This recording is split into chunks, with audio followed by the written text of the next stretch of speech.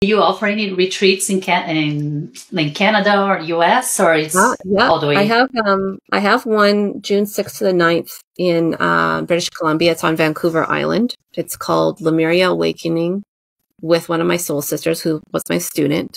It's our second year running it. Vancouver Island, for those unfamiliar, is an oasis. It's a rainforest. It has ancient cedars. It has the wild Pacific Ocean. It has old, massive rocks. It's not a paradise destination in terms of you go on the beach. It's like hiking and exploring and grounding.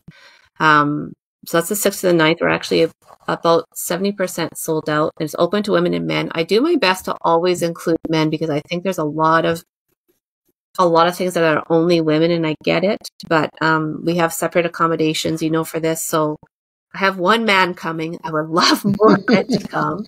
Hold that divine masculine.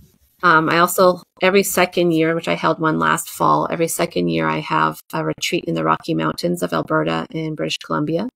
And there is a chakra system that runs through there. So we go to 7 different locations and we do dips in 6 of them, which is in glacier fed water. It's very cold, but they align to the chakras and we do incredible work. I really